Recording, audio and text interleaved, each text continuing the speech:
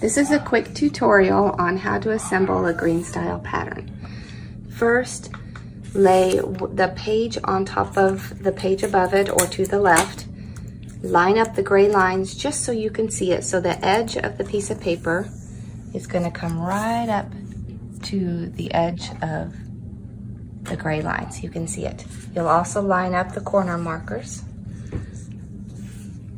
It's important to put a piece of tape along where you're going to cut. So when a page overlaps or intersects another page, put a piece of tape right where you're going to cut across.